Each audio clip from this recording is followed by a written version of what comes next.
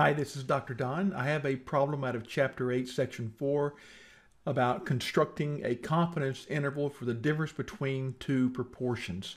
It says we have 100 volunteers divided into two equal-sized groups. That means 50 each.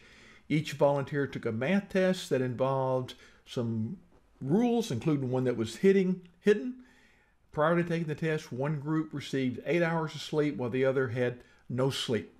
And the scientists want to know if there's a difference in the proportion of students in each, the volunteers rather, in each of the two groups who discovered the rule. And they said, what can you infer the proportions using a 95% confidence interval? So let's go to StatCrunch. Go to Question Help, open StatCrunch. I have StatCrunch open. And as usual, we go to Stat. This time we look for proportion stats.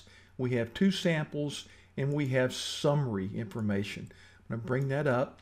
In our first group, P1, we had 40 out of 50 get the right answer. In the second group, P2, we had 15 out of 50. We want a confidence interval for a confidence level of 95%, and we just click compute. And we get this answer here. We get that our sample difference, P1 minus P2, is positive. That means P1 is bigger than P2, and the difference is 0.5. And our lower limit is 0.331. Our upper limit is 0.669, which is what they wanted there. So the second part is to interpret what we've come up with. We can say that 1, the proportion is positive. That means P1 is bigger than P2, or the proportion who slept got the answer more often than the proportion who didn't sleep.